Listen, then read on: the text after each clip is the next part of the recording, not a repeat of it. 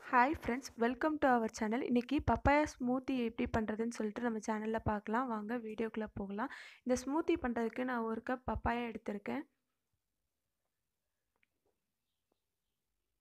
Next 1 cup banana எடுத்திருக்கேன். அதை mixie ஜாரில் ஆட் பண்ணிக்கோங்க. நெக்ஸ்ட்டு தயிர் இருந்தால் உங்கள்கிட்ட தயிர் ஆட் பண்ணிக்கோங்க. என்கிட்ட தயிர் இல்லை, அதனால் நான் மில்க் ஆட் பண்ணியிருக்கேன். தயிர் ஆட் பண்ணிங்க அப்படின்னா அது ஒரு வெயிட் லாஸ்க்கு ஒரு நல்ல ஸ்மூத்தியாக இருக்கும். நெக்ஸ்ட்டு வந்துட்டு 1 ஸ்பூன் ஹனி ஆட் பண்ணிக்கோங்க. ஹனி ஆட் பண்ணியாச்சு. நெக்ஸ்ட்டு கொஞ்சோண்டு சுகர் ஆட் பண்ணிக்கோங்க. நீங்கள் வெயிட் லாஸ்க்கு இந்த ஸ்மூத்தி ட்ரை பண்ணுறீங்க டெய்லி அப்படின்னா நீங்கள் சுகர் ஆட் பண்ண தேவையில்லை. ஹனி மட்டுமே போதும். நான் இப்போ நார்மலாக வீட்டில் செஞ்சு சாப்பிட்றீங்க அப்படின்னா கொஞ்சோண்டு சுகர் ஆட் பண்ணிக்கோங்க. ஆட் பண்ணிவிட்டு நீங்கள் மிக்ஸி வச்சு நல்லா கிரைண்ட் பண்ணீங்க அப்படின்னா உங்களுக்கு பப்பாயா ஸ்மூத்தி வந்து ரெடி ஆயிரும். இந்த பப்பாயாவோட பெனிஃபிட்ஸ் வந்து நிறைய இருக்குங்க.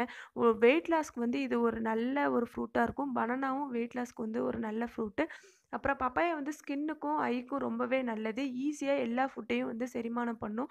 இதை நீங்கள் வந்து சாப்பிட்டதுக்கப்புறம் கூட சாப்பிட்டுக்கலாம். இந்த ஸ்மூத்தி வந்து ரொம்ப நல்லாயிருக்கும். ட்ரை பண்ணி பாருங்கள். பார்த்துட்டு பிடிச்சிருந்தா லைக் பண்ணுங்கள், ஷேர் பண்ணுங்கள், கமெண்ட் பண்ணுங்கள் and subscribe our channel. Thank you.